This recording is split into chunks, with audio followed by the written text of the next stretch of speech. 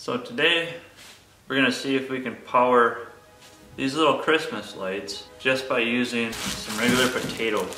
So what you're going to need: some potatoes, LED lights, some wire strippers. I'm using 14 gauge wire, some galvanized nails. I have lag bolts, a multimeter just to see how many volts each potato produces, some sort of a knife, and then I just have regular 16 gauge wire so I can tie these two LEDs together. So for the first thing, what you're going to want to do is cut a strip off about 8-10 inches. Strip it down to bare copper. Find something that's round, place it on there like so,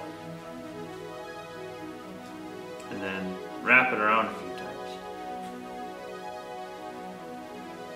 Next, let's take a regular potato. If you got a potato this size, go ahead and cut it right in half, and you can make 2 batteries, double the bolts. I don't have any galvanized nails, so I gotta use leg screws.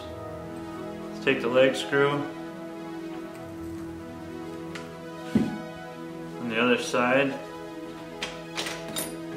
You're gonna want to get your copper in there, so just put a little slice in here.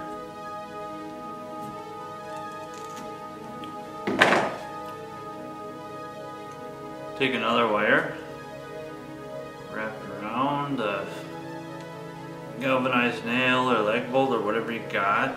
Take your multimeter, set it to 20.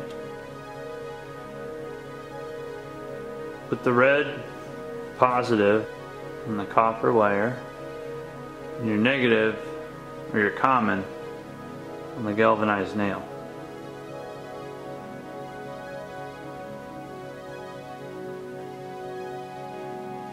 So let's hook a couple more of these up in series and see what we can get for voltage. 1.88, doubled it. So now I hooked up 13 cells and we'll see what the voltage reads.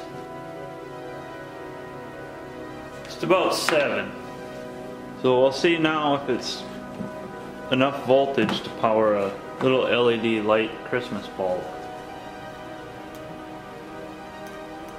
It's very faint, but it does come on.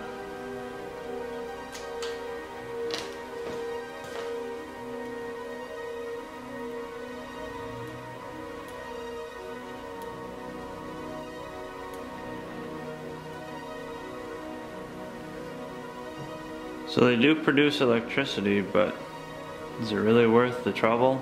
I highly doubt it. And I wasted a lot of potatoes.